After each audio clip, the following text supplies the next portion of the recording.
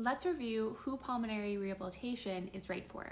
Number 1 is people with COPD or chronic obstructive pulmonary disease. Pulmonary rehab improves exercise tolerance, reduces breathlessness, and improves quality of life, which is very important for those living with COPD. People with interstitial lung disease, including pulmonary fibrosis. Pulmonary rehab helps to improve functional capabilities, breathing efficiency, and symptom control.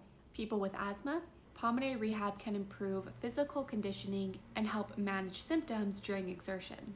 People with bronchiectasis, helping to improve breathlessness, fatigue, and overall functional capacity. People living with cystic fibrosis, the exercise and education in pulmonary rehab help to improve respiratory muscle function and stamina. People recovering from COVID-19 or living with long COVID, again, pulmonary rehab is meant to help manage breathlessness, fatigue, and recondition the body. And lastly, anyone experiencing breathlessness with daily activities. Even if there's no formal diagnosis, pulmonary rehab is helpful for deconditioning after illness, sedentary lifestyle-related breathlessness, and anxiety-related breathing problems. The bottom line is that pulmonary rehab is beneficial for anyone whose lung condition or symptoms are limiting their everyday life.